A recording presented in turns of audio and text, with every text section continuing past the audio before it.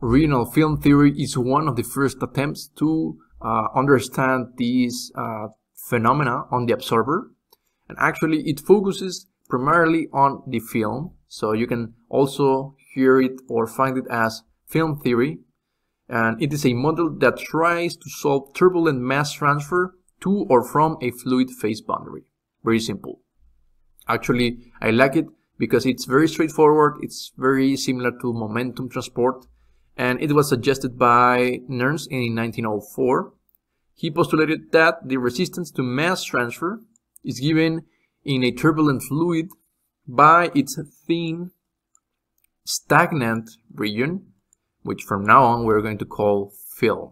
And I love the concept of film. I'm pretty sure you already know it. Film is a very thin layer. So let me, before we continue, let me explain you. So let's say that this is the wall. We have the bulk part of the liquid. Therefore, the concentration right here will be the bulk concentration. And as you can see, the concentration is kind of similar. You're not changing the concentration profile on the bulk phase. But then you get to a point in which you actually have a concentration profile. And the length of this part, or the L value, is actually the length of the film per se. So this is the film, and this will be the total liquid phase. So this is liquid, this is liquid. The only difference is that this liquid is at bulk conditions, and this is our film liquid. And of course you will have the point, or the line, in which we have the gas interaction, and this line is the interface between gas and liquid. This is kind of similar to the laminar sublayer that forms when a fluid flows in the turbulent regime parallel to a flat plate.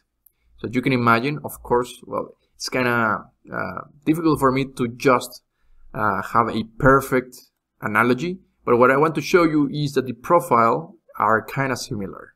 So near the interface you're going to have the most interaction, near the bulk phase you're going to have the least interaction. And as you can imagine, guys, the main problem right here is that we are just assuming one thin layer or film. We're ignoring all the gas part that changes as well. A process of absorption of A, let it be ammonia, into liquid B, let it be water, is going to take place. Note that there is no vaporization of B, there is no resistance to mass transfer of A in the gas phase, because it is pure A. At the interface, remember, interface is where you have the interaction between the gas and the liquid. So this is another diagram, but pretty similar. This is the wall, this is the liquid, this is the film, which technically speaking is still liquid. So this is liquid, and this is the film, and this is the gas phase, which unfortunately to this model has not changes at all. So actually, as you can see here, the partial pressure of A remains constant, whereas later on we're going to see that actually we should, or we can, model a change of profile as well. There is no resistance to mass transfer of A in the gas phase, because it's pure A. Let me just explain that part. The mass transfer of A, ammonia, has no resistance at all to go from the gas phase to the liquid phase. The resistance is actually from the liquid film. At the interface, phase equilibrium is going to assume, so this is kind of interesting and counterintuitive. Typically, we should assume that actually there is no phase equilibrium, because that's also a driving force between the two interfaces. Interface 1, which is from gas to liquid, and interface 2, which is from the interface to the liquid. So this is gas to the interface, and this is interface to the liquid. The concentration of A, which in this case is ammonia, at the interface is going to be assumed as concentration of AI. I stands for interface, and it's going to be related to the partial pressure of A at the interface. So pretty similar. Either we can use a fancy model, but definitely Henry's law is going to help us model this. Remember that we can calculate the concentration of the component if we have the Henry's law constant, which will be a slope. You know that typically we have a curve, but in this case, because the film is so thin, we can assume that this is actually a straight line with a slope. And the partial pressure. Remember that partial pressure is not going to be modeled, so this is a fixed value in this model.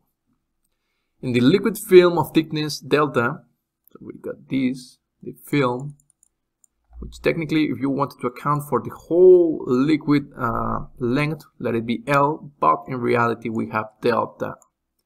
So by definition the bulk phase will be L minus delta.